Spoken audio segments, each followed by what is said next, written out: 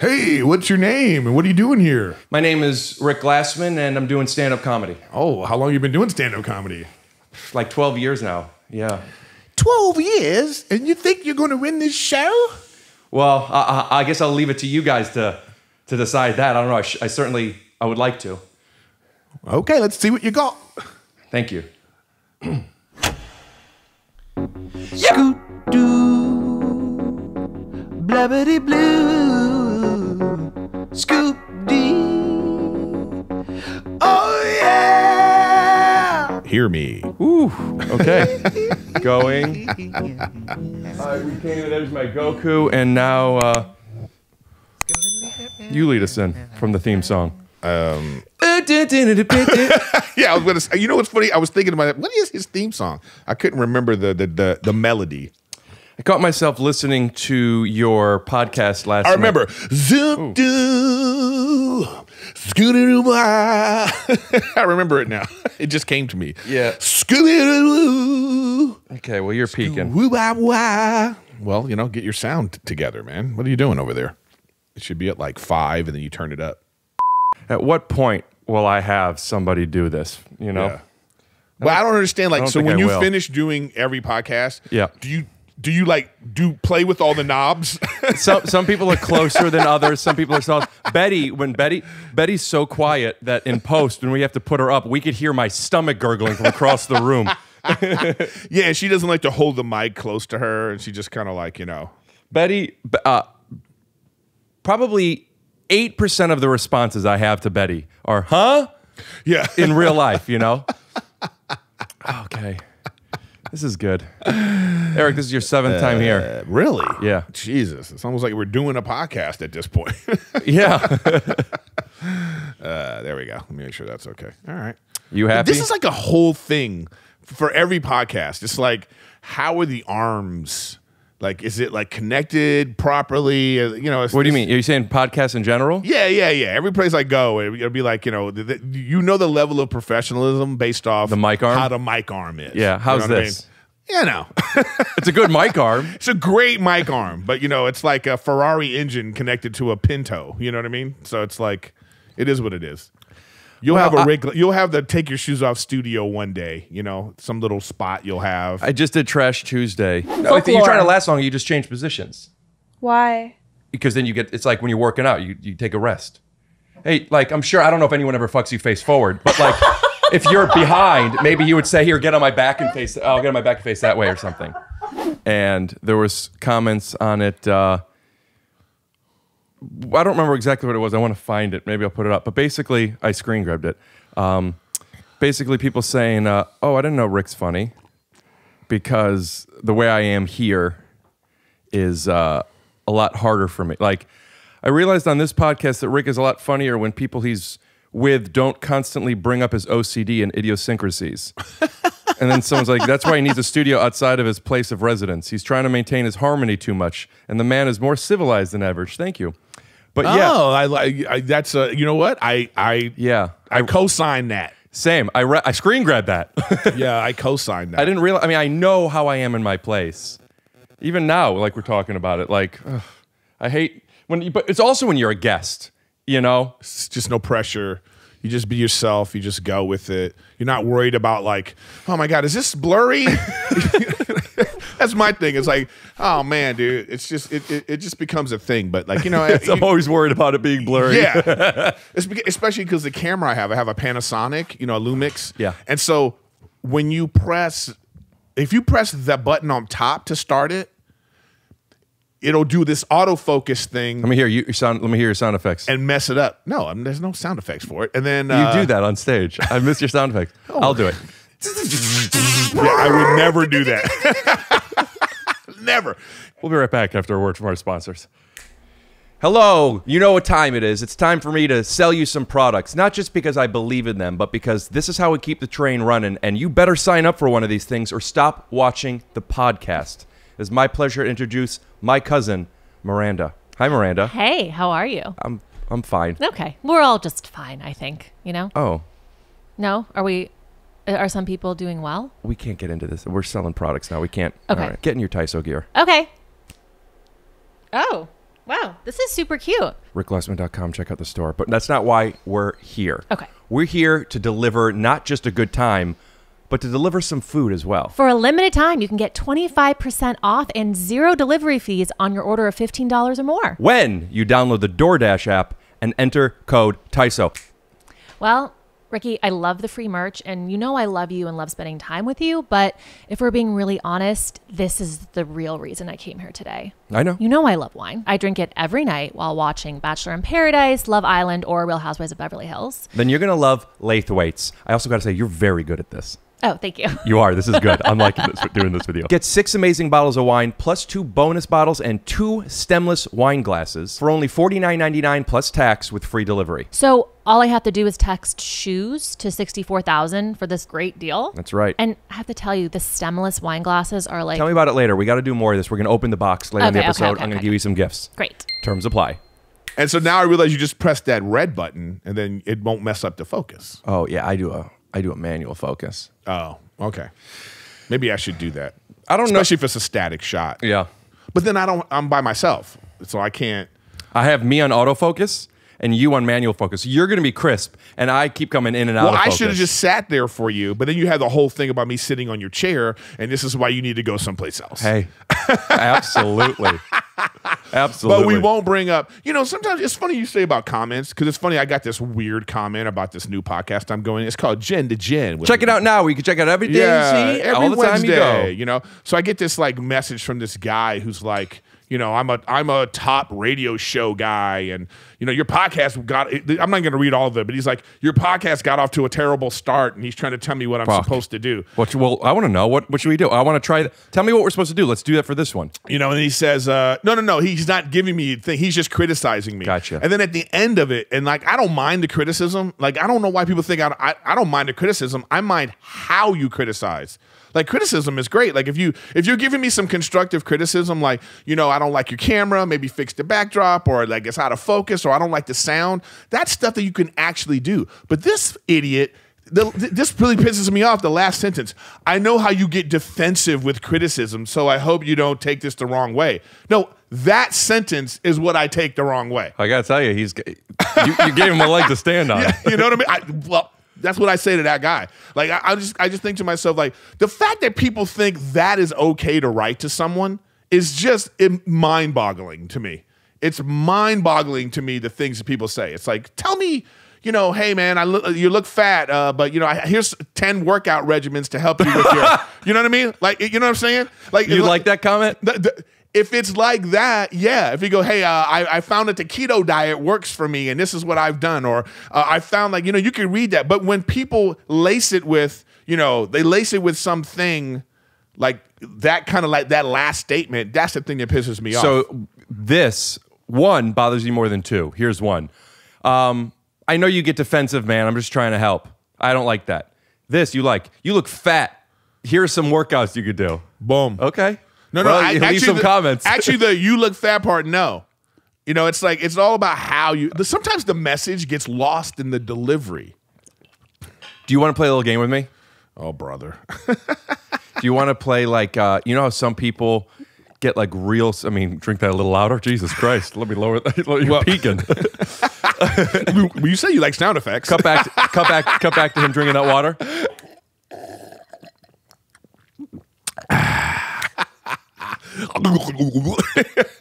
The game I wanted to play was sometimes people get when people they get real spiritual in their connection with people. What did you say? It's da da da da, but it's how you say it, and then people be like, exactly. I want to see if I want to connect with you on that. I don't want to tell that part, but what? No, I don't want to talk about it on here. I don't want to talk about sexual stuff in here. After doing Trash Tuesdays, I feel like I don't even want people to know I have a dick. Yeah. That whole thing was holy shit. Don't worry. I've been on it too. It was yeah, there was a lot of stuff that they had to cut out because it was a big argument ensued. Sure. And I can't even blame them because it wasn't I'm please, please. It's just that, you match energies. And when this one's talking about that, just everything pouring out of her, and it's just I'm not going to be what's your favorite Mexican restaurant? But then I called Betty afterwards. I'm like, Betty, she doesn't care, by the way, but I still I get embarrassed. I go, Betty, it got dirty. And she goes, I knew it would. Well, that's good. That's helpful to have somebody like that. Yeah, I like the relationship I have with Betty, and I may have had other relationships like this, and I assumed otherwise. But there is no part of me that's worried about what I talk about on stage or here. Am I going to make her? Am I going to represent her poorly? Or is she going to be embarrassed? Yeah, but it is something to think about. I mean, yeah. I used to think that that wasn't a thing, and then the more serious your relationship gets, the more it turns into like, you know, she's like, oh, you're talking about me, or Rachel's a little bit like that. She does get. But sometimes I don't know what it's going to be. Right. Sometimes I'm talking about a relationship. I'll talk about her on stage, and then she gets excited because she's like, "That was all about me," you know, like, you know, that. But then if she like really delves into it and be like, you know, you're making me look bad, or you know, so it's like it just depends on. Not everything has to be a joke, and you just make, you know, everything has to be a joke. And then you just go into like whatever you want to do. You know, sometimes I know I was using it as a way of like, you know, like I remember one time. I'm talking about something in our relationship. And then she said to me, she was like, well, you know, all these people were laughing. It made me feel like, you know, you were right. You know? Oh, that must have felt good. Oh, that was the whole point. I looked at my phone. That was literally the whole point. Your phone's right there. You left it right there. Cut to Benny Hill music and Rick being an idiot looking for his phone. Are you looking for your glasses too?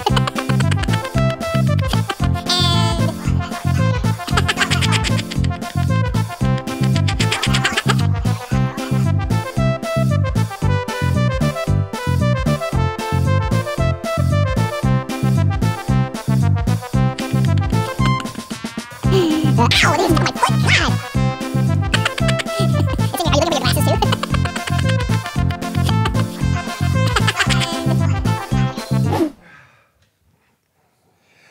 Okay.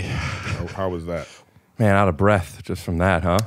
I don't, you know, you know what I really, can I just, because this is bothering me still, this thing. You know Yes. what, I think what this process of being like a public figure and being online and this kind of thing is like the fact that people think they know you. Like they think they know, oh, I know how he's going to react to this, bugs the shit out of me.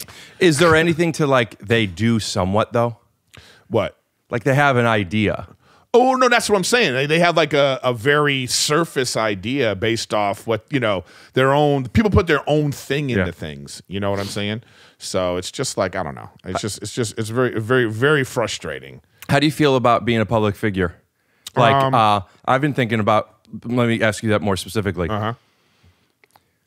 I've been thinking about like, as an actor, which is, I want to be acting and directing. And directing, it's not as much of an issue.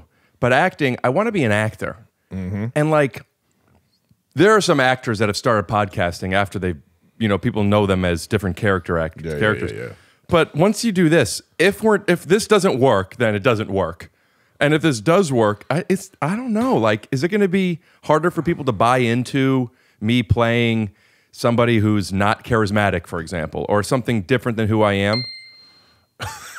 Real question. Comedy wink. You know what I'm asking? Yeah. I mean, I don't. You don't think about it? I don't think about it. I started thinking about it. I don't. Because I feel like, well, because I've already been like, you get typecasted no matter what you do. You know, if you think about it. I'm just talking about getting casted. Okay, but even when you get casted, let's say you get casted in a show, like you did, like it's like, you know, you're autistic in a show, right? So now moving forward, that's all you're gonna be. That's you know what I mean? Like they're gonna be like, they're not gonna see you as anything else. That's just what Hollywood does until you can break through. I mean, for me, it was like Montez. That's it. So like everything I go on, they think like, well, you got to be big and crazy, you know. And then like even to the point where I remember going to this audition, and then the casting director says to me like, you know, this isn't Montez, right? And I wanted to punch him in his face because I was like, oh, really? As if that's all I can do. So what did you know about me before you casted me for that? You didn't know anything. So you didn't assume, you know, but that's what they do. He goes, what if he goes, oh, I know this. I know you don't take criticism well, and you get a little defensive.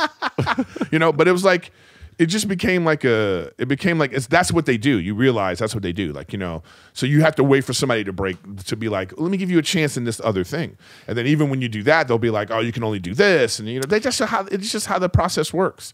That's so what so people think you're a creating podcaster. is important. Well, yeah, exactly. But that's I think why people go into that anyway. I think they go into be like, I'm tired of other people telling me what I can and cannot do. Let me create my own thing. But then you still need somebody to okay that. You still need somebody to go like, all right, I think this will work. Let's try it out. And then when it works, they're like, I knew it.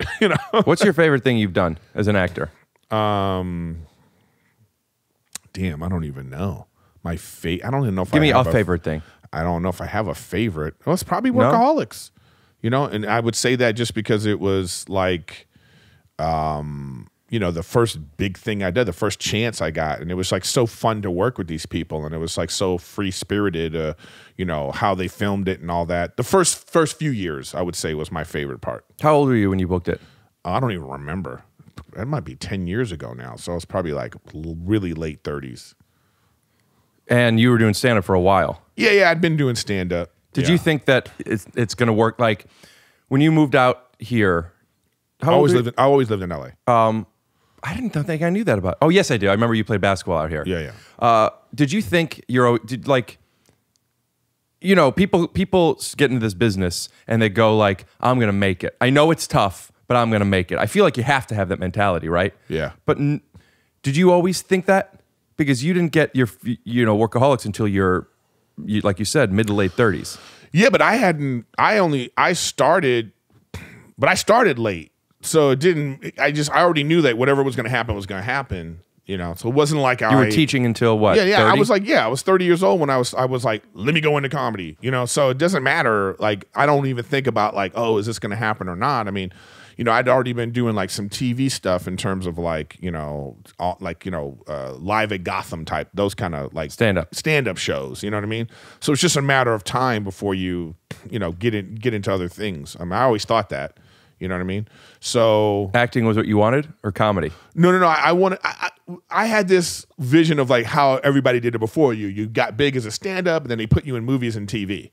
That's what, so I'm coming on the tail end of like the world changed. It wasn't like that anymore. The internet was big, there's so many cable shows. It was like a totally different process. And so now like, the clubs, they weren't just booking you because you're funny. They needed to know you had a following. Is that what it was? It was just booking you because you're funny? No, man. I'm saying it started to change is what I'm saying. Before you, because I don't know that either. There was a time where clubs just booked who's funny and it didn't matter. Yeah. Why? Because there weren't that many people on things? Yeah, exactly. And then there was like a reputation, and then like the club took it, the club took responsibility for their reputation. So the club had a mailing list. The club had a phone bank. The club were curating they their gallery. were curating their own thing, and they had like the morning radio. That makes sense. That's I guess because that connects to like people had their clubs, and like the Richard Pryor room, and like people had their places. Was there a loyalty to certain clubs? Because I know Bobby Lee feels that way, or at least he says he does, to the Comedy Store. But how do you get booked back then if people don't know who you are? No, I'm saying, but the people, because the comedy community was interconnected, I think it was more like that. It was more like you relied on the agents. And so like the agents would be like, hey, this is my guy. He's big over here. He's in at this club. And then it was just like, that's when the days when you had to send VHS tapes. And like, do you remember when you had to, I guess when I first moved out here, when like, I wonder if people still do this, or I'm not that anymore. People would be like, send me you had to send tapes just to get spots. Do you remember that? Yeah, that's what I'm saying.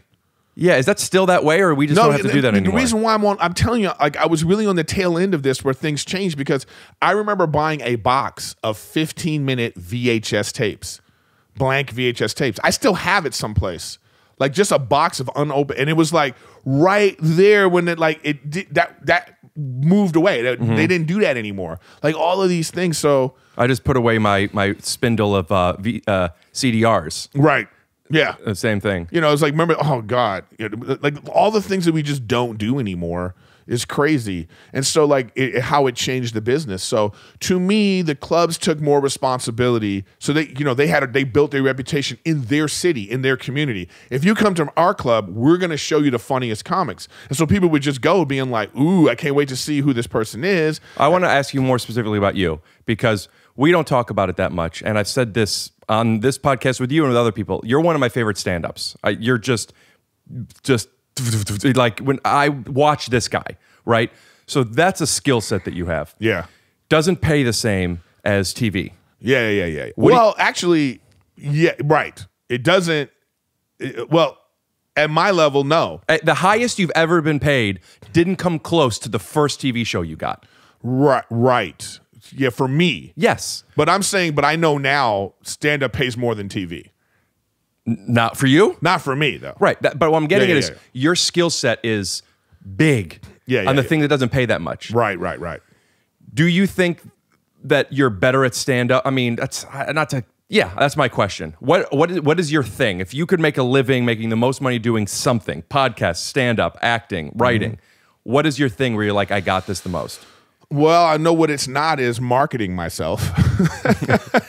That's the least one, you know what I mean? Yeah. Because I think that if I was, but again, I'm trying to work on that because I think it would be stand-up. I want to hear what I'm saying. craft. I think it would be stand-up. I mean, I really enjoy doing stand-up. But see, and even as I say that out loud, I go, but I also really enjoy doing acting.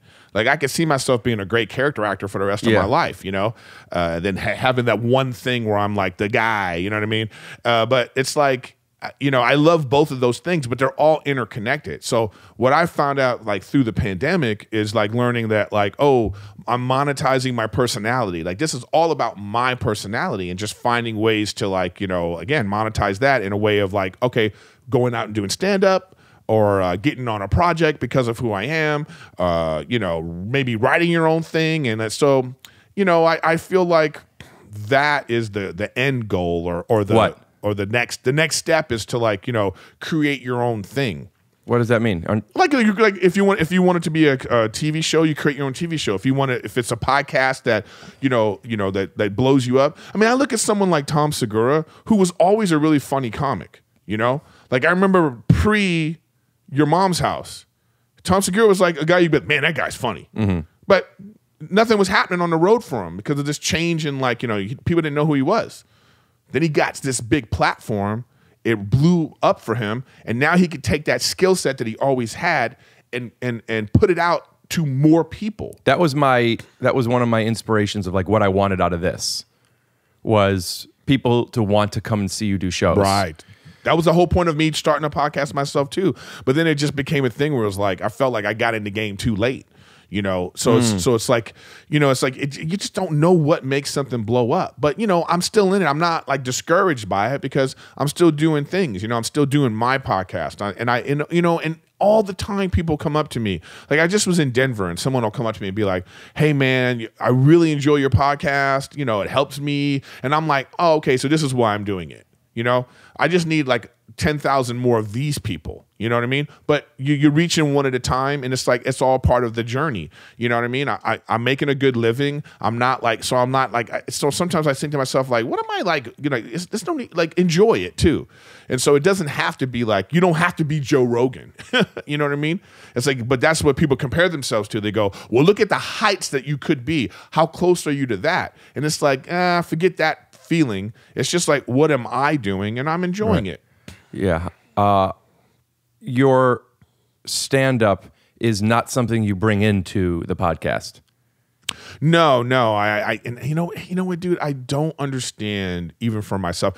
It's similar to what people are saying about you. Like you go on other podcasts and they go, "Oh, this guy's funny," blah blah blah. And then when you're on your podcast, it's different. It becomes about like. I think people like me on my podcast too, but I'm it's just not saying that jokes. thing. You know what I mean? You know, talk about defensive. But it's like that happens to me all the time. So now I see it because like I know on my podcast, this is like this is my stream of consciousness. This is how I feel about things. This is how I'm like, you know, and I go and I'm not making an effort to be like bad friends where everything's got to be like, you know, you know what I mean? Like they really are playing up their thing. That's that part of their personality, and they play off each other like that. In the same way that when I get on these things and I'm like that with them too, people are like, "Oh, we like that," you know. But it's like I can't do that on my podcast because I could, but I just don't. It's not something I like to do because I like to have deep, meaningful conversations. I like to, like, if I have a thought about something, I like to express that thought. That's what but it doesn't mean that the people, the masses, that they're telling me, well, we don't actually like that. You know, we like it when you're being funny and silly on other people's podcasts. Where do you take your introspective thoughts, the things that you're talking about are your podcast? How does that translate into stand-up? Because your stand-up is that, but it's through a filter of stand-up. Yeah, because you have to cultivate a stand-up act, you know, like, so when I'm just sitting doing a podcast, I'm not pre-writing and then going to do podcast open mics. Yeah. And, you know, like, you know, doing this, you know, and then I go, okay, now I'm ready to go. Is that what you do for open mics? No, I don't do open mics anymore. I meant what you just said. But I'm saying, so then I'll have a thought. Now I'm using my podcast as a way of like, okay, so here's an idea I have for stand-up. Could I put you on the spot with a couple of stand-up, like putting a magnifying glass on it? Yeah, what do you mean? So you've come up with some premises on the podcast? Yes. Could you tell me some premises? Yeah. So like, I'm trying right now. I'm working on this bit about obesity. You know. And like, so I could just talk about it right now and I could be serious about it, but I'm now working on trying to make it entertaining and funny What on made stage. you think this is going to be funny? Because you realized something resonated with you, or you had a little piece of, that's funny, let me expand on it? Well, first the thought is like, it's like a biting idea. Like it's a harsh idea. What was the idea? I'm trying to, well, I mean, I'm just talking about obesity is like a shadow organization. You know, it's like this, you know, they're hiding in plain sight. You know, it's like if I could be a nerd for a second, it's like Hydra from Marvel Universe, you know, and then body positivity is SHIELD, and these social justice warriors, they think they're Avengers, but they're fighting on the wrong side. You know, so it's this idea that about is obesity the bad guy? Yes, obesity's really the bad guy, right? You know what I mean? Well, Hydra's a bad guy. I know. So I'm not getting it. How is that hiding? No, because Hydra was really in plain sight. They were like, they were right in front of everybody's face. You know what I mean? It was like, but we didn't know. You know what I mean? We just didn't know. So I'm sorry. I just want to understand this. We don't see people that are obese? No. What I'm saying is people don't talk about obesity. Right. Like, obesity is the real enemy. You know, it's the real enemy. Like people blame deaths on other things that it's caused by obesity. I follow a couple of doctor accounts that I like on Instagram, and one of them is just really pushing, and I'm all for it. I've been for it since before. Yeah. Like, not to say that COVID isn't an issue. Obviously it is. But just one of these types of people that are talking about, like, when we're talking about what to do about COVID, we're mentioning masks, vaccines, all the stuff that I'm for, by the way. Yeah. But, like, the bigger things are not getting sunlight, seed oils, you know, refined sugars, this kind of stuff. Well, if I can give you another analogy that I'm using from my bit is, you know, COVID is like the iceberg that hit the Titanic. Obesity is the lack of lifeboats and safety precautions. Like, who killed who? You know what I mean? Like, the iceberg, if the Titanic didn't hit the iceberg, of course, everybody survives. But obesity is still underwater. You know, but I'm saying is, but the obesity is the thing that, like, it killed people because they couldn't, you know, there's no lifeboats. There's no, you know, what are we going to do? We didn't do this right. So, and that's what I think was happening with. So anyways, what I'm saying is when I'm talking about it like this, it's just like a serious topic and boom, boom, boom. So when I go on stage, I got to find a way to, like, how do I reach people? How do I make people laugh about this? We're going to put you on a take your shoes off. The take your shoes off spot. I need you've been put on the spot. The take your shoes off spot. Where I'm going to fill up my coffee, and I want you to do your... No. I'm going to convince them. We'll be right back. As you already know, this episode is brought to you by DoorDash. Miranda, you use DoorDash. I use it an embarrassingly frequent amount of times. I think of DoorDash like a video game where you go on and you just play and then you win this sandwich and these fries and this ice cream. Last night, I really wanted a margarita and I didn't feel like going out. And there's a whole category on DoorDash that's margaritas and tacos. They have over 300,000 partners that deliver different kinds of food. So it's not just margaritas. Really? I'm not just trying to get you guys some delicious margaritas and meals delivered to your door. I'm also trying to get you guys to support the podcast. So here it is, straight up. Sign up for this. If you've never used DoorDash, sign up and use the promo code TYSO to get 25% off and 0 delivery fees. And also, I don't know if this is tacky to say, but if you already use DoorDash, create a new account and just do it. That's 25% off up to a $10 value and 0 delivery fees on your first order. When you download the DoorDash app in the App Store and use promo code, say it with me, TYSO. TYSO. Don't forget that's code TYSO for 25% off your first order with DoorDash. Subject to change. Terms apply. So my mother taught me, whenever you go show up someplace, you bring a gift. That's right. You never show up empty-handed. Right. The classic gift is wine. I got to say, sometimes I like to bring an orchid. That's classy, but you can't drink it. That's true. And I learned that the hard way.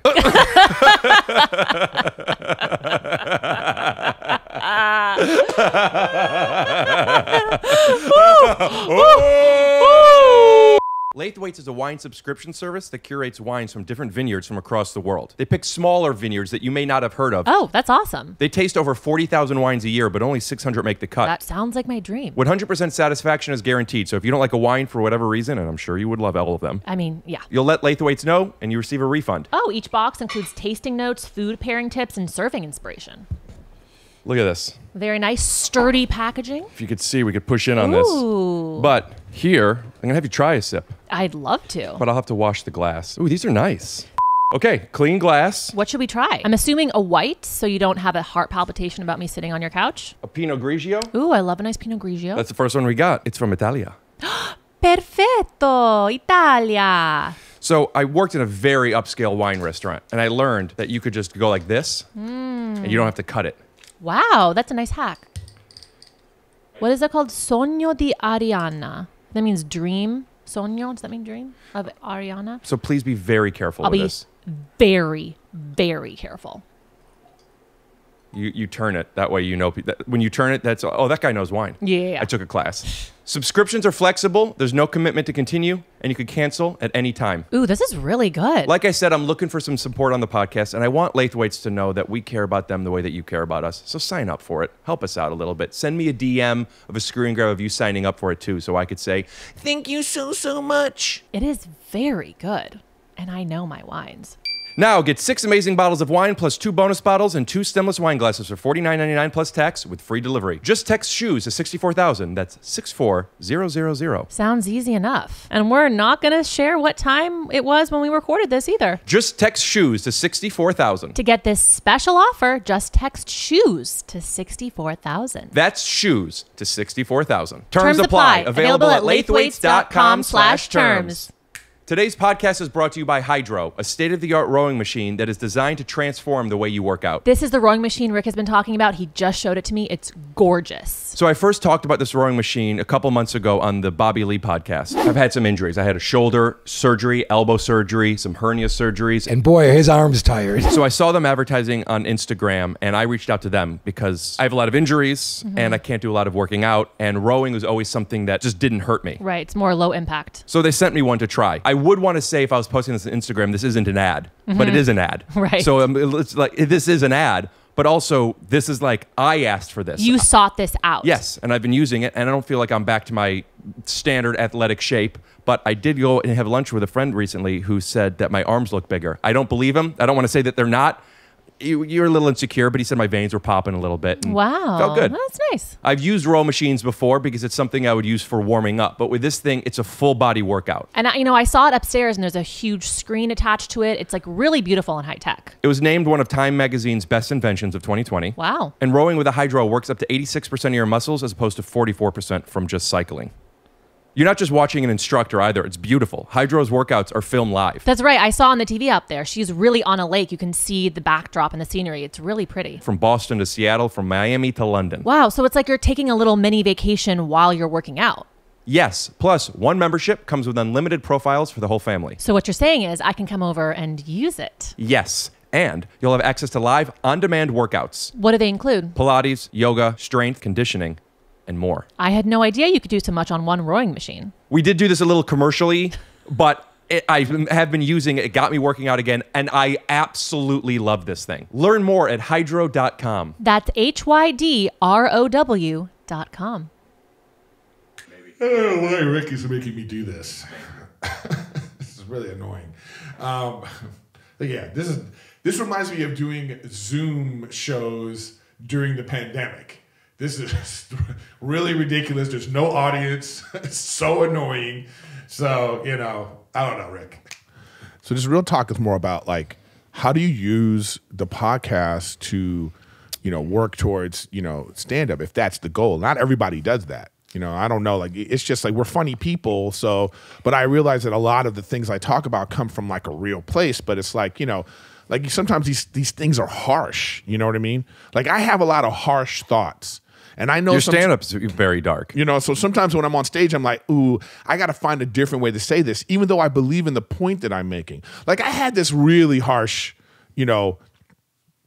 thing that I don't do it. I have to figure a different way to get into it. Sometimes you decide you got to go, what, maybe this isn't for the stage. Or sometimes you go, if you're making fun of a certain group a certain way, maybe people think, oh man, why are you doing it? Then they start to judge you based off that. And so sometimes I take that criticism as a way of being like, ooh, maybe I'm not doing this right. Or maybe I should change it. And I have done that. You told me there was a mom came up to you once after a show and told you something and it changed your perspective. What was that? I mean, no, actually, this happened just recently. I was in Arizona. Shout out to Arizona. Put the Instagram over here. It was like, but this was like my first out of town gig out of the pandemic, and I had these jokes about transgender and all this stuff, and this girl, or I don't even know, girl, guy, I'm not even sure, hits me up and it's just like, I was so hurt by what you were talking about.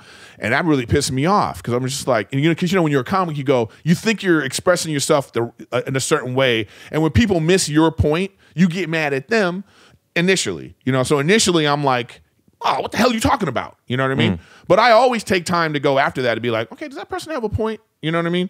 So that's why I always say the message gets lost in the delivery. I mean, you could come at me about anything, but if you come at me like an asshole, then you're going to get an asshole, And so, and then even when you don't, and I'm just taking it like, I'm like, oh man. So anyways, I talked to my friend of mine that also went to the show. And she expressed something to me, that I was like, that's not what I said. You know what I mean? But it's like, well, that's how it came across. That's how people love to do that. People love to say you said something because they interpreted it that way. And then you go, that's not what I said. And then they'll always say, well, that's what it sounded like to me. You know what I mean? And so at that point, I took all that information and I said, well, let me think about this. And then I thought to myself, you know what? These feelings they have are valid. So how can I rework this bit so people like that won't feel this way and I can still get my point across? How'd you do it? What was the joke? Well, at first it was about like, okay, so if I see like a transgender person and I would be like, if it's one that's like passable, Wait, hold on. Yeah. So annoying. Sorry. Go ahead. If it's one that's like passable, the joke was about, it's like passable. Like if you see a transgender woman and like you don't know, like those are the ones where you'd be like, all right, that's okay. You know what I mean? Like even any guy, if I say, hey, look at that, and then you go, ooh, it's fine. I go, used to be a man. And if you go like this, okay, that means you still smash, Sure. So the perspective, make love. Sorry. The perspective I was going at before was just being like, I was accepting people if I thought they were attractive. So you're like, you could go into comedy if you're funny. Right. Like you could transition if I think you're hot. Boom. Right. Exactly. So I changed it to talking about pretty privilege and realizing that it's terrible that we only accept people based off hotness. So same joke, but you're taking the opposite side of it now. Yes. You are now Shield. Yeah, I totally understand. No, that's yes. not right. Yes. I totally You're understand that, like Shield. the people that, because we're accepting people based off you know, how they look. And if we think they're pretty, or think they're hot, then it's like, okay, now those are the brave ones. Yeah. You know? No, me in a dress, that's brave. Because I can't hide this. You know what I mean? So it's like, basically, anyway, you just have a different, you just figure out a different perspectives. You think about different like ways you could come at the same point. And that's what I love about stand-up comedy. You know, stand-up comedy is not just about like I'm going to say whatever I want to say. And then like, you know, I think also it is about cultivating and figuring out how to, so people understand your message without them hating you for it, or without them feeling like you're making me feel bad for it. Now, you're not always going to succeid because you can't please everyone. What do you want to do? What's your goal when you go up on stage? Tell me the selfish goal and the selfless goal. I want people to understand my point. Why? Because you like your point. I like my point. I want people to agree with me. Do you ever not have a point? And even if sometimes you're just doing something that's funny. You know, I just want people to agree with the point I'm making. And I like the idea of like my words are taking them down a line where they're going to go, okay, all right, I agree with that. Or they're going to disagree, but they understand my point. That's all I want too. You don't have to agree with me, but I need you to understand what I'm saying. And when you understand, you laugh. That's what I want. You're not as silly as you used to be. Well, I just see that happens when you get older. Yeah? Yeah. Do you like silly? I do like some silly things. So what I like to do is like, that's the thing I like. I like to combine something silly with something very serious and important. And I try to put those things together. That's what I try to do. Hey, what's your name? And what are you doing here? My name is Rick Glassman, and I'm doing stand-up comedy. Oh, how long have you been doing stand-up comedy? Like 12 years now, yeah. 12 years? And you think you're going to win this show? Well, I guess I'll leave it to you guys to decide that. I don't know. I would like to. Okay, let's see what you got. Thank you. You ever notice bitches with little ass tits try to talk to you and you're like, I don't think so, little titty bitch. Fuck that shit.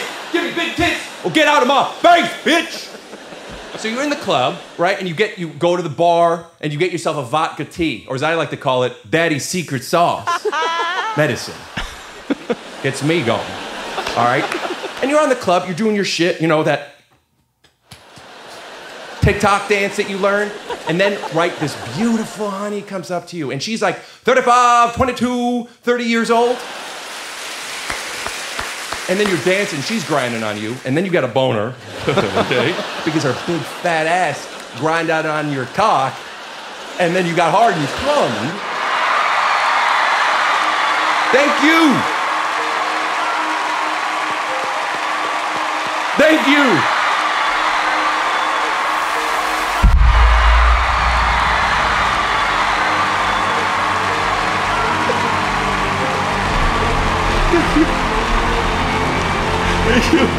And that's what we're talking about right there. I just feel like that's, because again, I also accept that not everyone is going to like it because of their own personal thing. Like, people have their own personal stuff and they think it's the most important thing in the world, but it's not the most important thing in the world to everyone. So not everyone's going to find what you do funny. But like, for the most part, I would like to think if you're going to see, I'd like to think that in a comedy club setting or in a comedy setting, people can be like, okay, I don't have to take everything so serious because this is what it is. This is this is for laughter. It's for, so you'd like to think that people won't take themselves so serious. But, we just live in a day and age where people like taking themselves Everyone serious. says we live in a day and age. It's always been the same.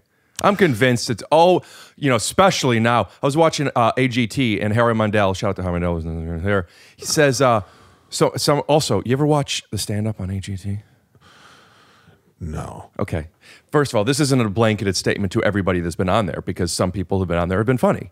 It's not an environment to thrive. Right. And here's one of the things that makes it even harder. They don't walk out and be like, what's up, New York City? Or whatever they want to do. Yeah. They walk out and they be like, hey, what's your name? Hi, I'm Rick. Yeah. So where are you from? I'm from Cleveland originally. What do you do? Well, I'm going to do stand-up comedy. Are you nervous? Well, I'm hoping to make you guys laugh. Do you Yeah. think you could win this thing? I don't know. We'll see, because you can't say yes. You can't say no. So you got to say like, we'll see. You know, it's up to the audience. What do you guys think? You know, whatever. All right, show me what you got. And they go, okay.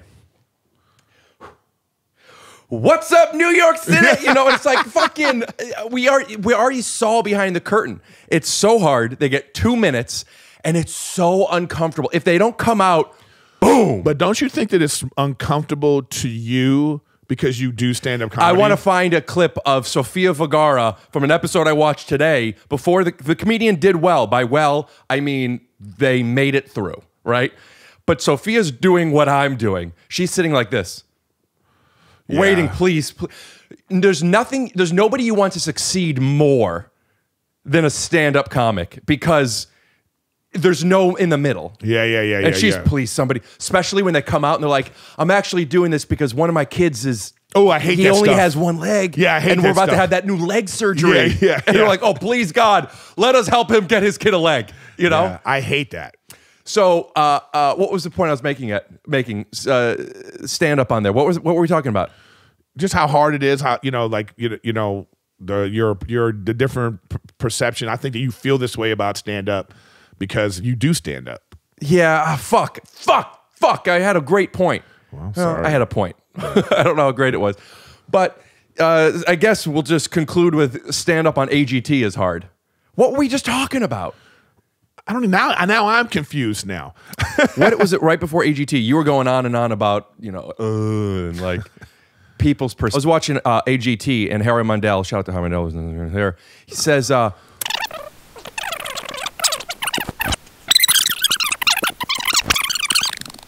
Howie Mandel. He goes, now I remember. Fast forward back from what it was to this. He goes, it was about you saying like, times are tough now. Right. And Howie goes, and the comedian goes up on stage and does like their act. And then Howie goes, we need laughs now more than ever. And I said out loud, no, we don't. Yeah. First of all, we don't, because of all the times we've needed laughs. But even if you want to talk about the last 5 years, we needed it more last year. We need it. We'll always need it. And that's why this is a great business to be in. We don't need laughs more today than we did of July. Hyperbole, know? But yeah, I guess I take things too literally. Yeah. But here's the thing, Rick. Here's the thing, though. I agree with you when you say, like, when somebody says, and even I'll say it, it's like, people are more sensitive, blah, blah, blah, all this stuff. No, they just have more access to get their opinions out. Yeah. But I think people have been haters of comedians from the beginning. I don't want to go down a road for too long where we're talking about how audiences don't like when we like it's. I'm bored of the topic. Well, all I'm saying is that I think that's always been a thing. They just now have the ability to like tell us. We didn't before. You had to write a letter and put a stamp on it and be like, that's harder to ignore. They're like, no, but you don't have to open the stuff. Somebody mailed me a letter. I'm gonna open. Okay, it. that's you. All right. What I'm saying though is, after a while, if you got hundreds of letters, but I'm saying that's a harder thing to do, as opposed to now. It takes nothing for someone to go on your Instagram and at you. This guy's not funny. It's like, blocked. Are you a blocker now? Oh yeah, I've been because people like, oh well, it's public. Da da da da. It's like yeah. Listen, I'm not going to come knock on your door and ask you to stop, but you're coming into my house and littering. I'm just locking you out. Word. So 100 with you on this. So it feels to me, there's something like when someone says something mean, it feels like, so here's the thing. Let's say X people are going to say Rick sucks in whatever version, right? They're there. They're coming. They're coming to say you're ugly, you suck, you're not funny, you try to be too weird, you're all these things, you're awkward, all these things, right? They're there. Kind of like there's spiders. There's spiders everywhere, right? There's not new spiders coming. They're there, right? So every time someone comes out, I go, gotcha, throwing them outside. Yeah. Not killing them. I took out a spider today, actually. I'm throwing them out. So whenever somebody talks shit, where there's even a part of me that doesn't, if I don't laugh, like sometimes like, fuck, But if it's something where it's like, oh, that's just fucking, I don't want to read that. I think, good. I leveled up. I blocked another one. I blocked another one. I get you. So I don't mind it at all. It's almost like a video game, and I've collected a lot of points. Yeah, I don't know, man. I feel like it just comes with it, especially when we're doing something like this. You know, it's like it's such opinion based. It's so you know, and people are like they just disagree with your opinion, or they like and they want to they're doing their mini podcast. That's the thing that's interesting. You know what I mean? Like some people sometimes I'll respond to comments that are mean comments, and I'll respond to it funny if I'm in the mood, or sometimes it's like, what is that? What are you doing?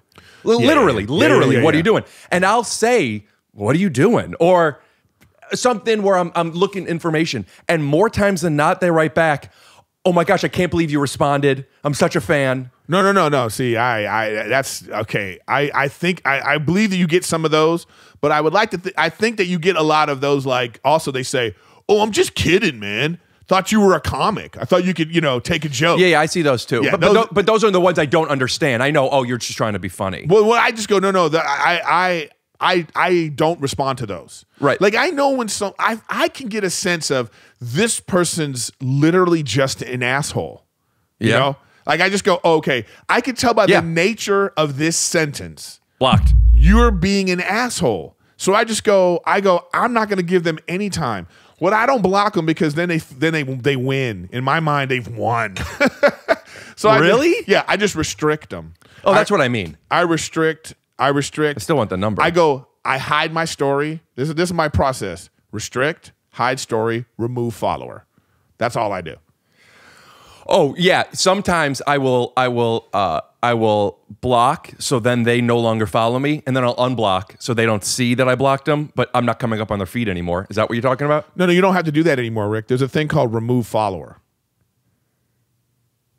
Oh. You could just remove the follower. But let's move on to a new subject. Yeah. Although that one did get me a little bit. That like there was fun to talk about that. No. I mean, I guess I was bored as hell. Like this first half hour. I'm still worked up about this freaking this freaking comment of somebody like, it's like I'm doing something new. It's the first day of this thing, and this guy wants to send me a message, and that's like terrible, man. If you need my help, let me know.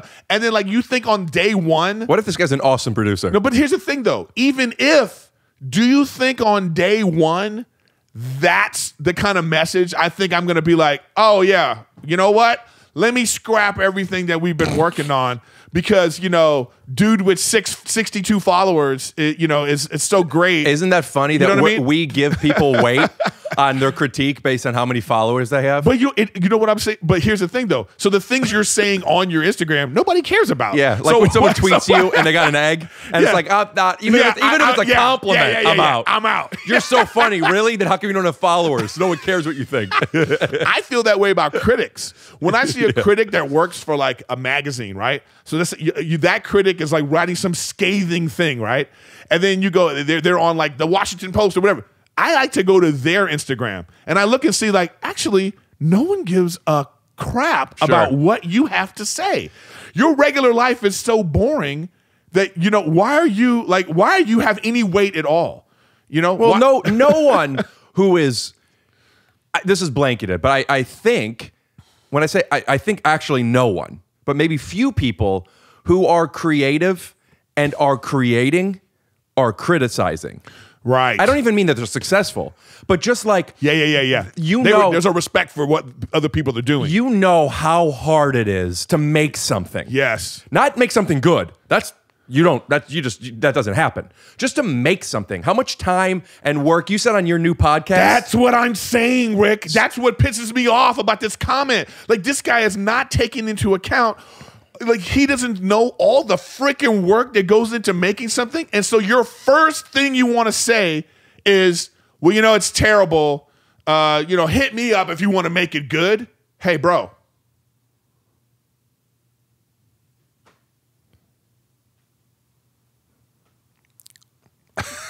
I wish I had some water to be perfect. I got you. We'll be right back. Whew, man, there's some huge shit. Whoa, what's this? Wow, this is really cute. Should I try it on? I'll try it for size.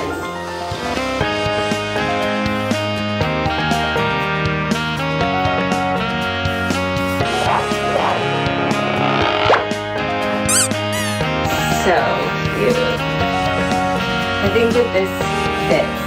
It's a small because I'm skinny.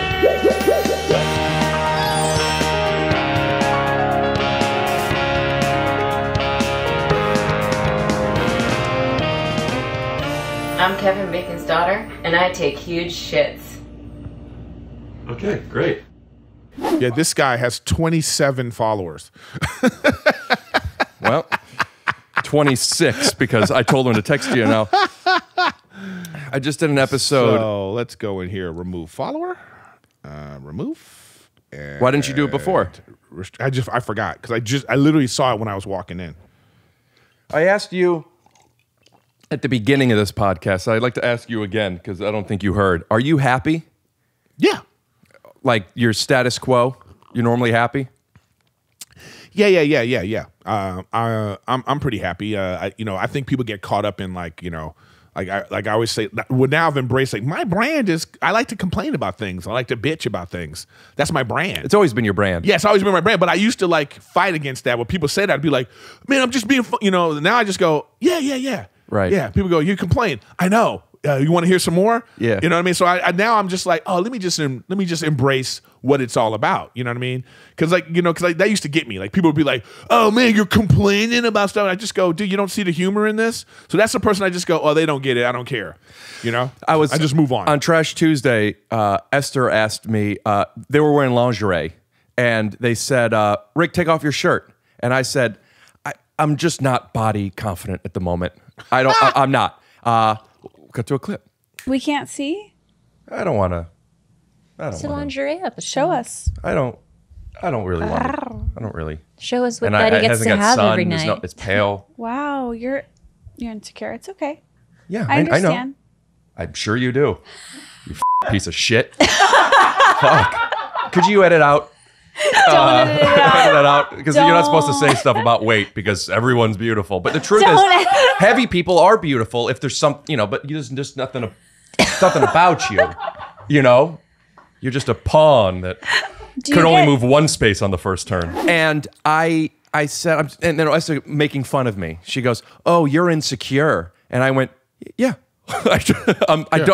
yes." I just said that. I just said. You know what I mean? The specific Yeah. that I'm not secure with this. But like that same thing of like, oh, when someone, it's that tone. Oh, Eric, you fucking love Mario Brothers shirts. No, I don't. Like, Yeah, why? But because of that, I think that some people are conditioned to the, and you go, You know what? And now I find myself being happier just embracing it to the point where I even made a segment on my podcast, bitching with Griffin time. Eric. Even on stage. Oh, yeah. Cut to Eric talking about he's bad at marketing himself. Yeah, I know. But even on stage, sometimes I'll be like, hey, can I bitch about something? It's kind of my brand, Yeah. And then people laugh and they get, so I just go, yeah, let me embrace that. Like if you don't want to hear that, if you're a person that's like, well, I don't want to hear that, I go, okay, we'll move on. But at the same time, though, like I was talking about earlier with stand-up, sometimes I'll be like, okay, here's a bit where I'm bitching about something. All right, so why am I bitching about this? Let me make the joke about this point, and maybe I could come at it in a way where I'm like experiencing something as opposed to bitching about it. You didn't say this, but I think this is what you meant, but I want to let the audience in on this. It's a very powerful technique. You find the thing, but how do I put myself in it? That's what you're saying, right? Yeah. Like, why does this trigger me? Why does this affect me? Right. And what if that's not funny? Then it's not funny, then you move on. I mean, that's the whole thing. I don't get married. I'm not married to material. You know what I mean? It's just like, that's the thing, but that's the challenge. What if what about when you get married? That's what I love. Oh, Jesus Christ. That's why I love doing stand-up comedy. I love the challenge of that. My thing is I love to be challenged. I love to try to make something that people would be like, I don't think you can make that funny. And I'll be like, oh, you don't think so? I'm going to make this funny. I just like that. Yeah. It doesn't always work. Is it a chip on the shoulder thing? Yeah. I like having a chip on my shoulder about like what can I talk about? What can I not talk about? Or like, I like to push it. I want to push it and see if people will come on board with me. Do you think you're, also, I want to bring up Brent Morin because that's something he's so good. The idea of like, you're this and to not get upset. Brent is so fun to be around. And so one of his things is is Brent, whatever you say, he'll even if he doesn't think so, he'll just go, I know. And there's something so disarming and nice about that, because whether you mean the thing or not, it's so nice being around people who are just like, and that expands even bigger to podcasting. And it's something now that I've been watching myself that I'm getting better at, which is like, just keep the flow, man. You know, and even if you don't, like you said to me earlier, you brought up, when I brought up about other people's podcasts, and that like, you know, people say you're funny on yours. And then I said, well, people still like mine, because I did want to say that. And you went, look who's being defensive. And you notice what I did? I went like this. So, and I saw you maybe cut to it. Talk about defensive. But it's like, I saw you. You then kind of stumbled. You went, look who's being defensive. Anyway, but like, just take it. Just you know what? take it. And that being said, you know, it's like I say, my thing is, like, if you're going to send me some scathing thing, if you're criticizing me, right? Initially, I am going to have like a reaction, you know? If you tell me I don't like that shirt, it looks stupid, hey, man. But then I always, after, I'm going to look in the mirror and be like, does this shirt look stupid? Let me check. Yeah. And then I can go, no, I like it. And I'm okay with that. But I don't think there's anything wrong with like, you know, it's like, the thing that pisses me off is the sentiment of it, okay? The entitlement. The entitlement. So here's this guy with 27 followers who says he's a big producer, you know, and he thinks on day one that this is the time to write a message to someone who believes in this thing that they're doing. Like, the sentiment of that is what I'm upset about. I want to move on past this. This is too much on that. No, but what I'm saying is like, you know, it's okay to just embrace like, yeah, I'm having a reaction, and then you just go, okay, all right, yes. So it does make you happier. You know what I mean? Your complaining is different than my complaining, but it's both of our love languages. Like, you know, I'm Jewish. That's what we do. You complain. Yeah. Your complaining is I'm just trying to find like the difference. My complaining is about me. Your complaining is about others.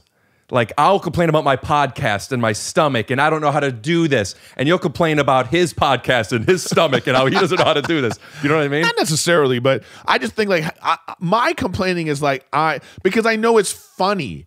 Like what I'm saying is like, I know that like it's how I'm talking about something that people laugh. I've always been aware of that. How true is this observation? It's funny because you mean it so much. Yes. And it's not you've gotten good at complaining. I'm invested in what I'm saying. Yeah, you got to. And that's why people laugh. They're just like, wow, you're really taking that serious, no matter what I'm talking about. Because even when you're talking about American Idol and the things you like about it, it still works. Yes. So you are funny as a complainer because you have so many things that bother you. But you know how to make stuff funny that you care about. What happens in stand-up when you just don't care about shit for a couple months? Oh, well, I know that I'm just a robot.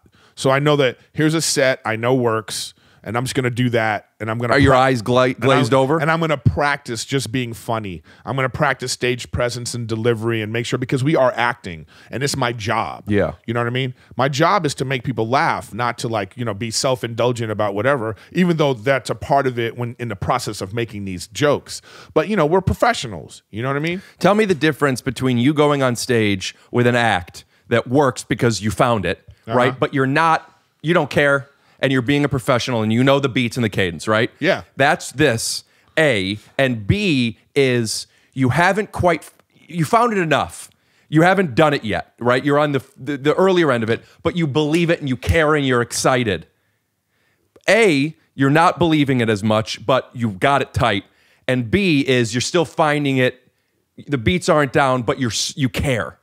What's the is there a difference for audience reaction? I'm talking audience reaction and how you feel it's going. Because that other thing you're saying, there was a point that I really did care about these things, right? You know, and so now I'm acting as if I care, right? That's A. You're acting as if you care. Yeah. Do you think that B, when you haven't found it yet but you still care, is there an intangible, an energy that is what we were talking about, you complaining. We like it not because we also hate that this guy has 26 followers. We like it because we see what it does to you, and we can empathize what something else does to me that way. Yes, yes, yes. Could you act that well as opposed to when you're actually feeling the seethingness? And I'm saying to you, I do. Yeah. Because that's what I do. Well, then let me see the obesity joke. No, I'm still working it out. Yeah. You know what I mean? I'm working out, because like I've done it a few times now where it's like I go, ooh, this isn't it yet. Like what I'm saying is I could tell, oh, this is too harsh, or people don't get me yet. And I'm making these good points, but I have to put it together in an act. I have to make it flow. So I have like sections and I'm trying to put them together. So like last night I got into it differently. Last night I started talking about COVID and then went into this and I was like, oh, that worked better. So sometimes I'm still working it out, man. Do you ever not want to work something out at a certain place? It just depends on the night. So at the Comedy Store, for instance, if it's a Tuesday night, I'm gonna work on some shit. But if it's like Friday, Saturday, I know that the place is full and these people are here for a show. They don't care about what I'm doing. People there on Tuesday aren't there for a show? How is that different? I have to pick and choose because I don't do open mics. You know, I have to just pick and choose. But why is the Friday? Is it because more people are there? There's more people there and it feels like an event because it's Friday, Saturday night. It's the weekend for people. Is there something to where you also feel that other people are doing that so you have to carry your weight?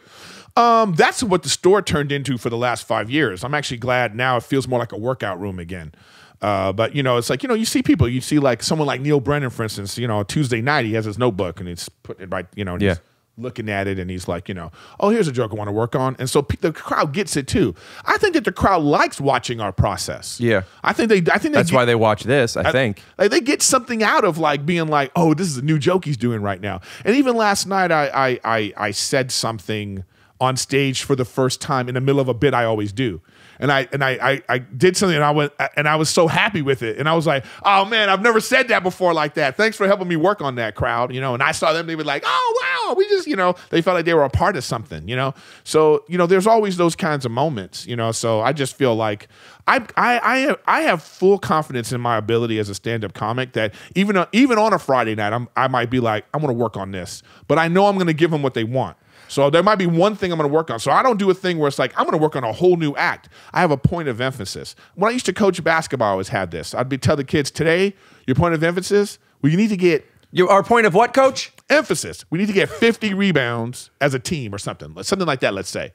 If we get 50 rebounds, guys, this is what we want to do as a team. Here's my know what I mean? My mind is now going to cut to you back then. I love when people show that it was earlier by just putting a wig with longer hair on the person, with a bunch of kids. 50 rebounds, they only get 30, and that's why you quit and get into stand up. But what I'm saying though is like, you have these small victories. It's like each kid, you could be like, what is the thing you need to work on? You need to add to your game. Let's not try to work on everything at once. Let's try to work on this. So today I want you to go out of your way to like get more assists, or you say put that in stand up. No turnovers. Use the analogy literally. So in stand up, it's going to be like, I have this bit I want to work on. So I want to make sure I work on that bit today.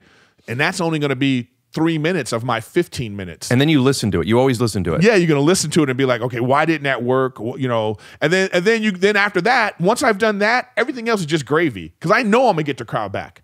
I know I'm going to make everybody laugh. So if it's like I'm working on this new bit and let's say it doesn't go well, it's one of the tricks is to be like, well, that will be funny in like a month, guys. And then they'll be like, ha, ha, ha, ha. Right. They get us a new joke. Acknowledging is just a device. Yeah. And then I go, all right, let me do the stuff that I know that works. Coach me a little bit. I'm going to ask you some specific questions about me as a stand-up and give me a little coaching. Yeah? Okay. I don't know how familiar you are with my stand-up anymore. Yeah, I haven't seen you in so long. But you get it enough, you know? Yeah. I cut to Rick juggling chainsaws. Woo! How'd that feel? I'm sorry, Tom. Whoa, Rick, whoa. Okay. And we're back. You got to pay me back for that. So one of the things that I've seen to either create as an obstacle or it chooses me is I'm weird, right? Sometimes I'll lean into it. Sometimes it's like, I'm just a guy, right? I sometimes, when things don't go a certain way, I go, It happens in the podcast. Sometimes I go, whatever. And you just check out. I either check out, or if I'm on stage, I'll have to like, we're down by 30. You know, we got one play left, and you just fucking throw it. What do you do? I guess, let me reword this. What happens when the audience doesn't care and you don't care, but you're up there? Well, I mean, that just sounds like a disaster. But the thing I want to say to you, my coaching for that is, what is your expectation when you're on stage? Yeah. Like, what are you looking for? Like, when you go on stage, what's your expectation? Brilliant. So when my expectation is when I have something I want to say, you can't bomb. You can't. Okay. And that is why you fail. Why is that? Because the thing is, you have to like try to step outside of yourself and be an audience member for a second. Oh, of course. I've said I need to be an audience member. You know, when you're looking at yourself, and you have to say to yourself, like, what is this message that I'm trying to get across? Or what is Well, that's what I'm saying. But I know what I'm saying. What is my performance? Like, it's not always about, like, I really stopped worrying about the crowd laughing. You know? Same. You know, it's like that is not why, you know, it's like, it's more like a response. You know, I'm waiting for a response. If I don't get a response, I take it upon myself. So most of the time, I'm going to be like, oh, I didn't do that one right. Tell me, I want to make sure we're on the same page, because you're saying, because it's why I keep asking what we have something to say. And it's why I will sometimes not do stand-up as much as people will be like, you got to do da, da, da, da, da, da, da. And if you have a commitment to a weekend, sure. But my thoughts are, if I don't have something to say, I don't want to go up. Okay, and this is what I'm saying to you is like, you have to start to be aware of why you are funny. And it is not as much about the things you're saying as you think. I think the percentage of why you are funny is more about your weirdness and stage presence than it is the things you're actually talking about, because they go hand in hand. And what I'm saying is, you could just be up there, be comfortable with yourself and your weirdness, and I think the crowd will enjoy whatever road you take them on, because you're establishing, hey, I'm a weird guy. I talk about weird things in a weird way. Is that true? Yes. So, everything, even when I'm being honest, which I am. That's fine. What I'm saying is, I'm weird. How you are being honest is portrayed in a very outside the box, weird way. Yeah. Once you embrace that, it won't matter, because then you could even just have a notebook with you and be like, man, you know, guys, that one didn't work right. And then you might do some weirdness even about the notebook, and you're going to be uncomfortable with like why people are laughing. I get that. I don't think you're I think you get it, but what I'm saying is, I don't really know if you really understand why you're funny. And I think that's a problem for most people. I'm not going to concede to that, nor am I going to object to it. I haven't. It's something to think about anyway. It's not even something I don't need you to answer that right now. I just need you to really think about, why am I funny? Let me keep talking about this. With putting that, it's still on the table, but here's another thing. I don't need the audience to laugh. I obviously I would love it, but I do the reaction I'm looking for is, I want them to care, be interested, invested, with laughs, right? But like, I want them to care. So one of, you know, as humans, we all feel this way, but one of my things that I learned, and it's not an autism thing, but you know, I don't think it helps, is I do have a very, very hard time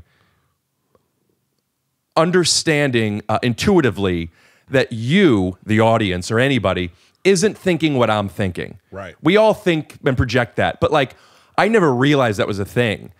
That's one of the, you know, the work that I do is recognizing I don't understand it, but we know it exists. It's very hard for me to accept that the audience isn't thinking everything I'm thinking. It's a big roadblock for me. So when I don't really care that much, what I've done, and I don't love it, but it saves, is just being present and talking about what you're feeling. But the craft of just doing the same thing over and over again, is what I'm saying making sense at all? Yes, and the thing is, it's so weird that you say that. So break it down about what you just said, Because to me, that's what jokes are in the first place. Let me explain. You said the crowd doesn't know what I'm thinking. No. I'm saying the opposite. I'm saying I always felt, and I still intuitively, without like, you know, using my tools, the audience is thinking what I'm thinking. Oh, you think the audience is thinking what you're thinking? I think the audience is thinking what I'm thinking. So I will sometimes, I do it on this podcast, I'll over-communicate or I hate lying. I get very uncomfortable lying. So if I know what I'm saying is X, Y, Z, and hey guys, listen, that's not. Here's an example, literal and an analogy. When I see a comedian say for the 8th time, I was at Vaughn's a couple of days ago and I saw this girl, blonde hair, beautiful, right? I don't like blondes. All I'm hearing is, you weren't at Vaughn's the other day. Whenever I catch something like that feels like a lie. Anyway, is what I'm saying making sense to you? Yes, and what I'm saying to you, what you just did right now is a bit. See, who you are, who you are is a bit. Like I saw in my head now a 5-minute chunk about that. And that's explaining who you are and how you think about things. And now moving forward in your act, every time you say something, you could sometimes be like, yeah, that one was true. You know, and they're going to laugh because they're on board with you. So what I'm saying to you is explaining to the crowd who you are and how you think, that is the setup. Yeah. You know? Tell me what you think of this statement. I don't want to talk about autism on stage because it feels like a cop-out. I don't mean that entirely, but there is something to that.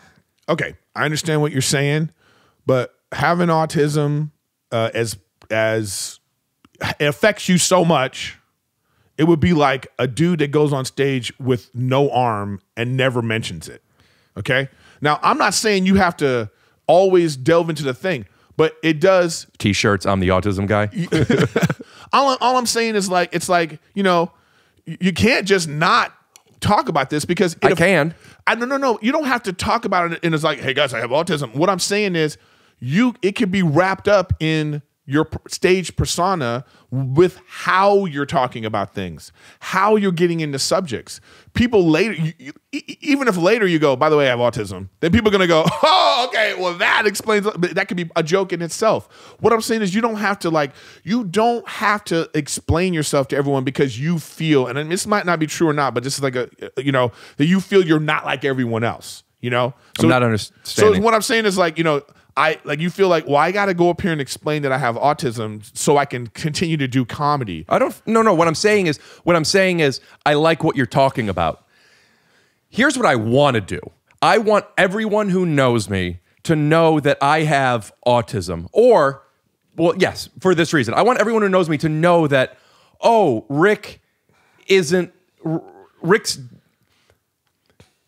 I don't want people to constantly make fun of me and bust my balls because things make me uncomfortable or I don't understand certain things or I ask certain questions and I don't want to have to make jokes when I bring the hand sanitizer to you.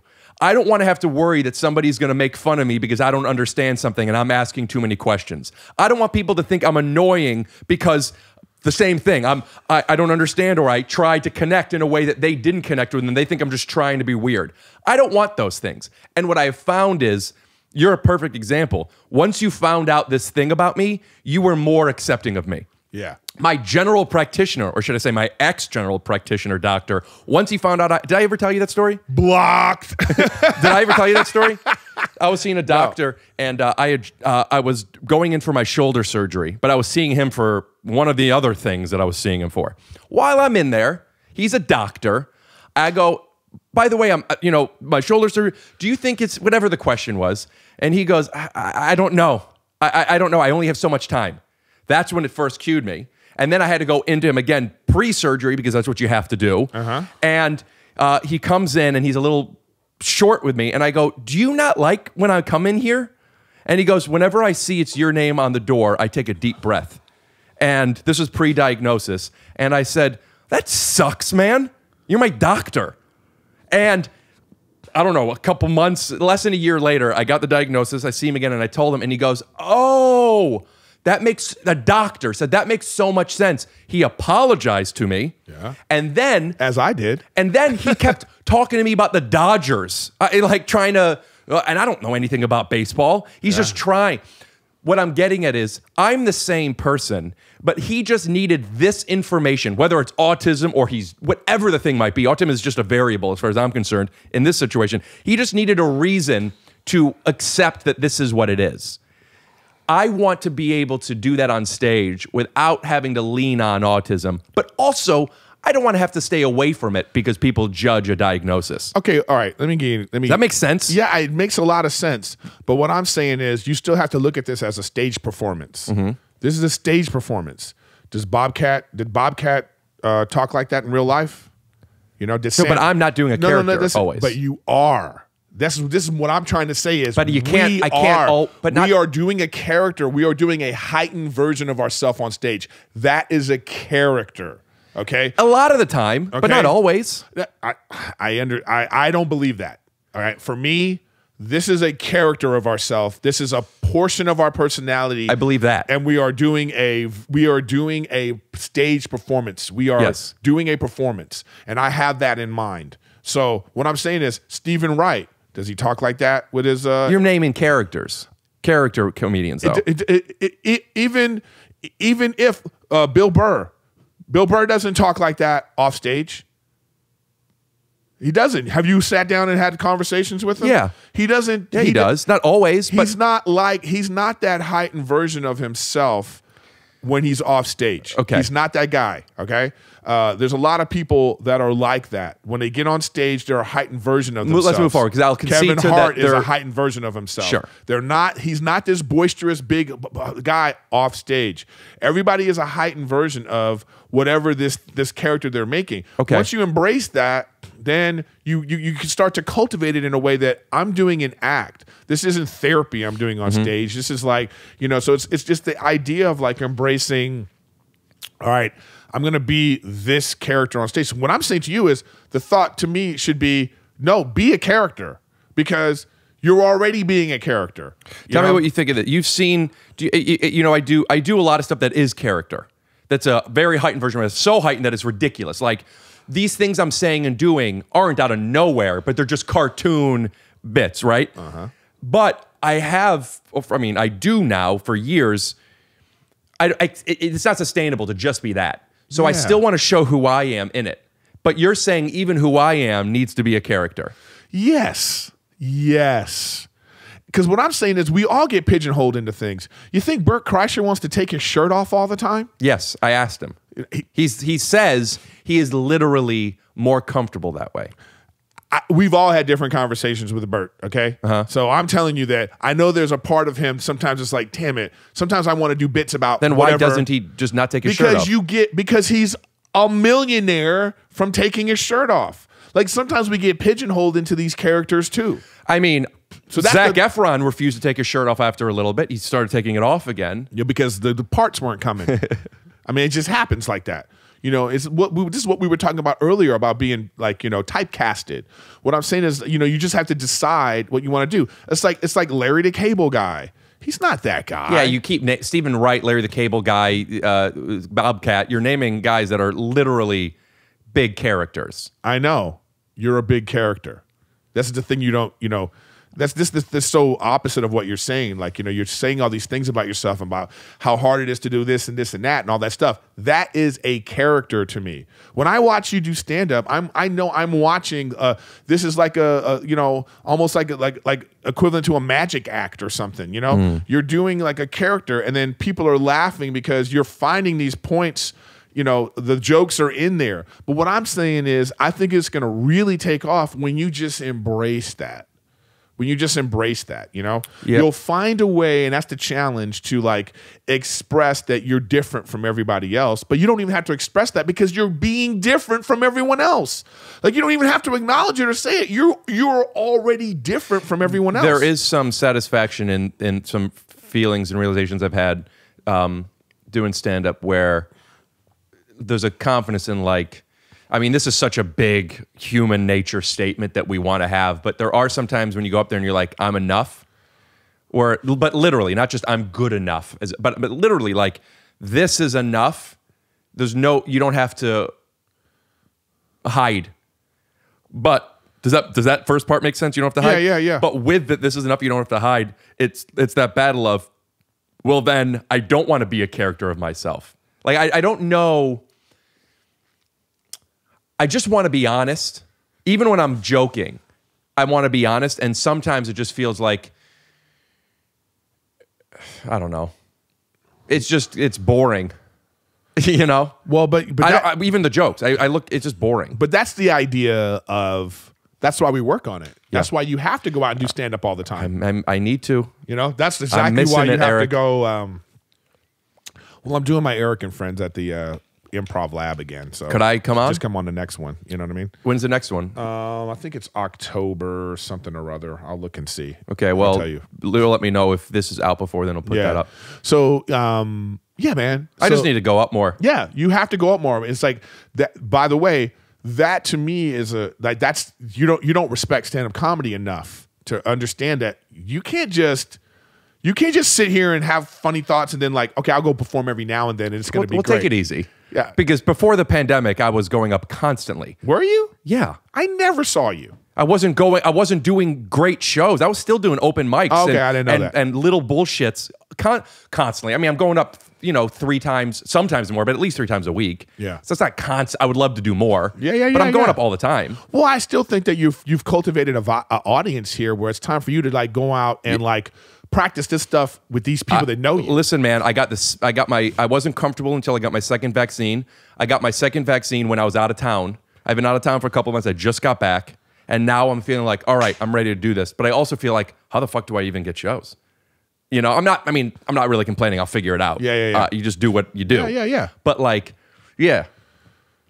Also, this wasn't, I didn't want this to feel like I don't know how to, No, but you're not. That's not what it was. Yeah, I'm just coaching and talking. Dude, there's a meta discussion. There's like a higher discussion about like, stepping, like we're intellectualizing stand-up comedy. And then you forget about all that stuff. You go just do it. But just having like an intellectual conversation about how comedy works and why things are funny. I mean, I say this all the time. Most people don't know why their jokes are funny.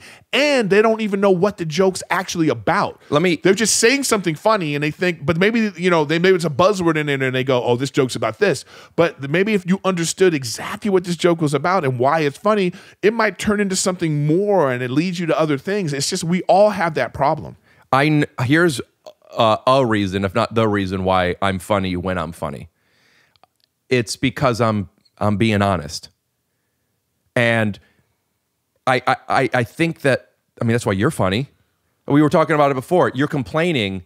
It's not that I hate this guy with 26 followers. It's that we see you and we see why you're being this way. Yeah, but a lot of times if I've talked about something that upset me, I'm not upset about it anymore. Right. When I go on stage, I'm acting like I'm upset because that's the job. That's the craft, That's baby. the craft. That is the craft. Yes. And that's where I need to grow. Right. I know that. That's what I'm saying. And I will do that by getting up more. Yeah. But I do want to tell you, Erik. Uh-huh. I'm okay at stand-up. I'm an okay stand-up comedian. But I'm Can I ask you something? Will you ask how am I playing or am I being honest with you? You're going to the doctor. He's about to do a major surgery on you. And your doctor says, I'm okay at surgery. And I go, I don't want to see you, doctor. And that's why I don't want to go on tour yet. Because I could go on tour now. And that's so rewarding.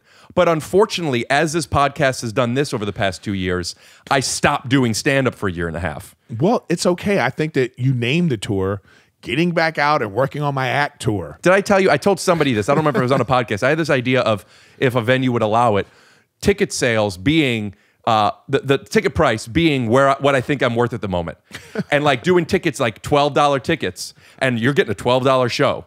And if you want to wait until the $25 ticket or whatever that you go to, you know what I'm saying? But Rick, I'm sure you could find some local venue, if you wanted Oh, to. I will. Yeah, I just got vaccinated. You know, and you could just start like, you know, doing like a monthly show, you know? That's what I should do. Yeah, I should start just, doing. you know, do you just- host your show? Yeah, I host it. I don't want to host it. I have my own show. No, where I you don't can. host Yeah, it. yeah. You don't. You do whatever you want to do. But I'm just saying this. Yeah, I gotta like do to a monthly host show. because then you could work on things. I could work. Maybe I should get host. off stage and then come back on. You like doing it at the lab? Yeah, it's fine. Right. You Where know would what you I mean? like to do it? Of course, if like the first one I did, it was great. It was like almost sold out, like all that little place. So I was like, oh, okay, this is cool. So maybe I could find a bigger place and do it once a week at a bigger spot. So I'm trying to build. You know, I'm trying to work on it. I'm out here doing stuff. I'm on King and the Sting a lot. I got my riffing with Griffin. And Why are you doing King and the Sting all the time now? They just have you on as a guest, or are you part of the show now? Are you part of the Sting? I think it's like I've been on so many episodes now. You know, it's like they want it to be a regular thing. We're talking about it right now. So if it's a regular thing, it's great. It's a fun little show. It's got a big fan base. Yeah. And I'm just like, you know, I'm ciphering those fans to like, hey, come over and watch me do my thing. You told come me watch before me live. that you don't want to cipher other podcast fans, but now No. I don't. Not for no. I like for my new podcast, like people that are fans of me, that are fans from like, you know, Bad Friends, all these kind of people that have that sort of negative energy about podcasting. I hope they don't go watch my new podcast because I want, you know, the people that I want fresh new people who are like, oh, this is an interesting concept. Older guy, younger guy, talking about the different generations. These people that are like, man, where's Bobby? Where's you know? I'm like, okay, you'll get that on the other thing. where could people see whenever this comes out? Came out to, well, No, I'm talking about your stand-up first. Oh. Where can people see? Do you post where your shows are on? Yeah. If you go to my website, ericgriffin.com, and I have the schedule thing right there, and you can see I'm out on the road again, and I'm working on my bits, man. Do you think a lot of people that know your podcast, is there a big percentage of them that have not seen you do stand-up? Yes. That's just always a thing. People don't know I do stand up, but people, you know, it's just a thing. You know, They don't know you do stand-up? Yeah. Sometimes, Really? you'd be surprised how people go, I didn't know you did stand up. I thought you were just a funny guy from Workaholics that goes on podcasts. Yeah, I want people to see your stand-up. Yeah. Well, me too. You ever think about putting some on I have. the podcast? Oh, just on the podcast. A clip? I don't know. Maybe. You know, I haven't thought of doing it like that, but maybe I should. I'd be how I rebrand. It'd be like Seinfeld. Like before the episode, you know. Yeah. Yeah, but You know what I mean? what you would basically do is you either know what your theme is, or you record after the podcast. You do like that's great, man. If like even if your stand up is only for the podcast and the audience just has to deal with it for a second. Yeah. like this one, the stand up could be, man, fucking followers, huh? You know, and like people, what are you talking about? You're just trying to get that like 10, 15 second in front of a, Yeah. that could be cool. Yeah, so I know, but again, that has to do with like marketing and stuff, like getting yourself out there, and like, so I just actually hired somebody to help me with social media and Somebody like, different than who helps you with the podcast? Yeah, to help us, like, you know, doing posts and doing all these kinds of things, and so, you know, I'm actually enjoying it more now than I have in the past. I'm enjoying all this. I'm enjoying the ride. You know, I'm enjoying like, this is fun. This is how it is. Yeah. You know, I booked a pilot. It didn't get picked up, but I was like, oh, I'm still in that. I can still do that. I'm still in the mix. I go on auditions. I'm like, okay, so I still got the acting world. You know, I'm still doing stand-up. I'm on the road. I'm like, oh, well, that's great. You know, it's like now I feel like, oh, I'm finally starting to make like headway in this podcast game. You know, I'm still trying to figure it out. What makes you think you're making headway now, different than you felt a few months ago? Because I'm starting to see like, I can see how the numbers rise. I can see on your podcast. Yeah. So basically, all this other stuff you're doing, do you still judge it on how your podcast is doing? Like, No. That's your equity? I don't, because I know there's so many ways to look at the equity. So if I'm at a show and people are walking up to me and they're like, hey, I'm here because, you know, I saw you on this. I'm here because something other than your podcast. Yeah, yeah. Like, great, that counts. Yeah. And then, but still enough people come up to me now. Like a guy came up to me and was like, you know, after the show, he wanted to take a picture and he was like, yo, man, I have a lot of anxiety and I have a lot of stress and stuff, and your podcast really helps me, you know. And I was like, oh, okay, this, you know, you're making a difference. Even if it's a small difference, you make a difference. So it's like there is a point of doing it. So, and the things are out there. So my podcast is out there. So there could be people that are finally like, oh, let me find this guy. Well, I can go binge watch 150 episodes to get to know this guy. Is that where you're at now? Yeah. So I just be like, okay, so it's out there, you know. So I just feel like, you know what, I did something. It's something I can be proud of, And whether people like it or not, it doesn't matter. It's all part of the thing. We put ourselves out there so that criticism will come regardless. So That's why you put yourself out there, or you're saying it happens? I'm saying it just happens. With great success comes great criticism. It's nothing you can do. You can't change that. It's like not everyone's going to like you. So you just go, all right, I put this out there, and how I deal with it is what's important. Make sure when he said that he's wearing a Spider-Man, change that to a Spider-Man shirt just for that. With great success comes. Where should I go like this? And the chainsaws. Where should I attempt to do a monthly, or more specifically and more immediately, one show? And I then think you should find someplace local. I think you should find someplace local, or you should find a venue that is like alternative comedy friendly. There might be a place like that where people, because it's like it's okay to like speak to your people. You know what I mean? It's like there's nothing wrong with that. There's nothing wrong with and you have a platform to put it out. Guys, I'm gonna be, it's like those people that do those shows at the Lyric and those, there's those kinds of places. I mean, I like that place. But there's something I like about a comedy club that just feels like here's how I feel about a comedy club and why I want to do one there as opposed to a place that is a stage. The same reason why it would be nice when you go onto somebody else's podcast. I don't want to worry about telling them how to light and what mics, and I get that, but you just why not do a club? Well, then do a club. But I don't think you could do a club. Why? Like I don't think what club you going to do this at? Well, the one that there's two places that I've always thought that there would be is the Belly Room at the Comedy Store or the Improv Lab. Well, those just seem like places to do it. Well, if you can get that, then do that. Oh, I didn't even think about that. Get that. As in, like, they wouldn't let me? They may not. Who knows? I don't know. I don't know what your relationship is with them. Oh, I don't think I have one. Well, this is what I'm saying, Rick. I'm sure they're a fan of the podcast. Yeah, I'm sure. Peter Shore is listening right now. You know what I mean? Oh, well, let me fix my posture. I'm just saying. I don't know. They might. It could be some that simple. Hey, can I do a Belly Room show once a month? Oh, I just thought it would be that simple, but I guess I didn't think about it. I don't know. They may say yes. They may say no. Who knows? Right. I'm just saying, but you also want to make it simple for you. It could be something that's close by where you live. Yeah. I don't know. I'm not saying you couldn't. I'm just saying, whatever. Paige is, Paige at the, just hit up Paige, be like, hey, I'd like to do a show too. You know what I mean? Yeah. All right. That's a good spot for that. Maybe I'll do a show. And then you just tell people, hey guys, come on out, and you might, because it's like there's also something about meeting the people who actual fans of your podcast. Like that's something special. Hey, so that show that we did, I did 3 shows since the pandemic started. The last one was right after I got my first shot, was with you and the Bobby show. Yeah, at the Brea Improv. Yeah, we're at Brea. And it was my first show since the podcast was like, around for a minute. Yeah. And so many people came up to me. So many people were Glassman boppers, and the parking lot there. When I'm walking to the sound booth for a second to tell them something. Oh, it was very cool. Yeah. It was very cool. Well, that's what I'm saying. You got to get out there, and that's what the beauty of this podcast platform, and the ones that got gigantic, they have their fan base and they're out there rocking with them. Yeah. And so that's what I'm saying. It's like, it's time to do that. Yeah. It's because it's time. Yeah. I gotta fucking, pardon my language, bleep where I said the F word. I miss it. Yeah, there you go. I feel like I'm a little left behind too. Does that make sense? Oh, for sure. For sure. It's my own fault, but well, I mean, because it's not like riding a bike. You really have to be doing it. It has to. You have to be doing it all the time because it's a muscle. Because then you remember your cadences, you remember your little nuances, you remember all these little things that make comedy what it is for you. Yeah, and that's not something that you could just like, oh, I'm gonna go do it right now. I mean, you can't do that. You got to be doing it all the time. Yeah, I'm sure there's some muscle memory to it, but you're out of shape, no doubt. Yeah, for sure, man. Yeah. So get your ass out there.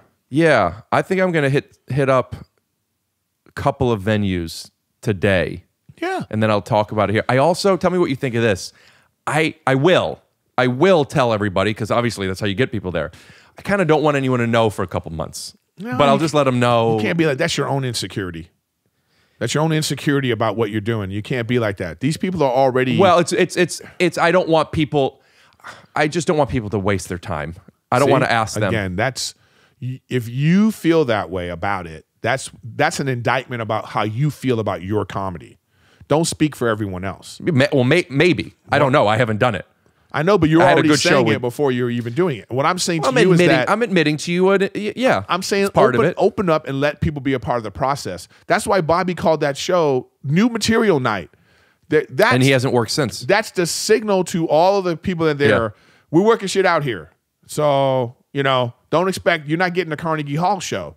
So I'm saying to you, that's how you're presenting this. It's like, it's like Rick's trying to get back out. Rick's doing it. Whatever you're going to call it, people will get it. And they want to come watch. They want to see like, ooh, let me see how you're going to do this. Yeah. And then they're going to be like, oh man, I can't wait till that one bit gets, that's how they, you know what I mean? So I think you need to stop being insecure about it.